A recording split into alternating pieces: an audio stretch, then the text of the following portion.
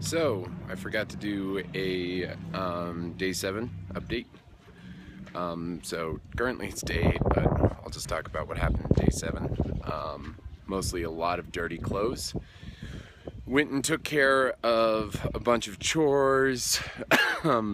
Did some wash in a bathtub. Basically a hobo laundry day. Not too bad. Laid around, ate a lot of food, ate more food than I think my stomach could handle over at Mammoth Brewing Company. They have this like awesome burger that has like a flank steak about this thick.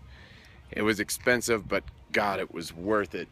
But I did have trouble sleeping last night because I was so freaking full. Right now we're up at the ski lodge for Mammoth Ski Resort. You can see right here. We're waiting for the Reds Meadow shuttle. We were trying to see if we could get a taxi that goes all the way into Reds Meadow, but the Forest Service has a thing where you cannot drive into Reds Meadow after 7 a.m. and that's just because there's so many people.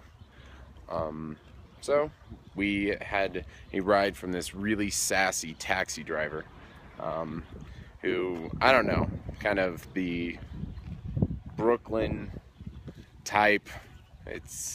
I really thought that I didn't really need coffee, just to put it nicely. All I had was to just talk to her. She just woke me right up. And yeah, so yesterday it was just pretty simple.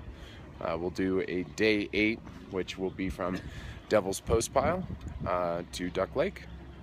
So yeah.